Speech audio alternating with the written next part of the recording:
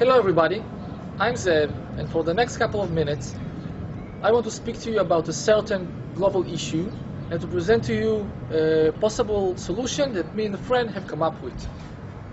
We are familiar with the doomsday predictions that our world is rapidly declining towards an inevitable ecological disaster, that our grandchildren will inherit a grey and a green planet and they will not know the taste of an orange, and so on. And yet, this information not making us sleep any less at night. I believe that we as humanity feel confident that when the time comes, we will find the proper solution for the environmental problem as we did with major issues of the past. For instance, the abolishment of slavery in the Western Hemisphere, the invention of penicillin and antibiotics that helped us save many lives otherwise lost to various epidemics.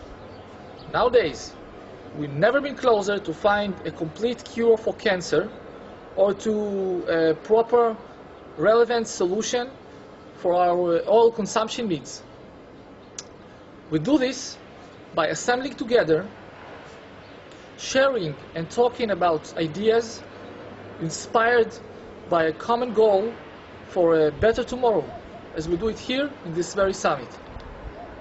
So let us focus on one specific problem: the growing deficiency in agricultural land resources around the world. Our land resources are obviously limited, but our ambition for progress is limitless. We sacrifice sufficient land for highways and skyscrapers, and this land isn't going to come back, and the progress of urbanization cannot be stopped. Therefore, we're trying to come up with a realistic idea to solve this problem. In fact, more than 70% of our planet's surface is covered with water. Another fact: most agricultural products could be grown hydroponically without the need of soil.